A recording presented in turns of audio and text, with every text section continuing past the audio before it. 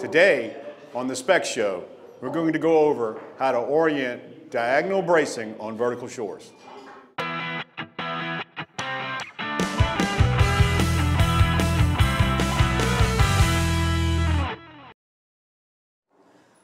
When building vertical shores, there's always some confusion on how to orient your diagonal bracing.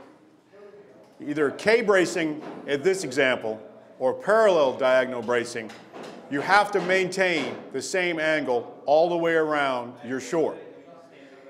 In our schools, we teach same bay, same way.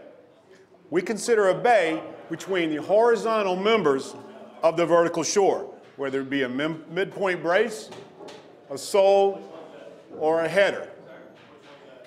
I must start one way, continue around. If I start down on my right and up on my left, I must continue that all the way throughout the shore until I can look through the shore and I am looking at an X, which is the correct bracing. If you've noticed, I'm down on the right and I'm up on the left on this part of the shore.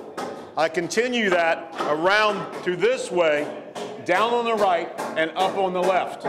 Same bay, same way, until I reach back to where I started. I have another bay between the midpoint and the header, so I continue down on the left, up on the right.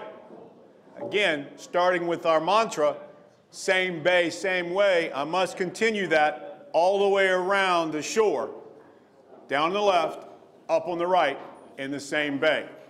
Again, when I'm finished, I must be able to see the X through the shore, which is the correct diagonal bracing. By using that mantra, same bay, same way, it should stop some of the confusion caused by diagonal bracing. I'm Mears with Spec Rescue International. For more information, go to specrescue.com.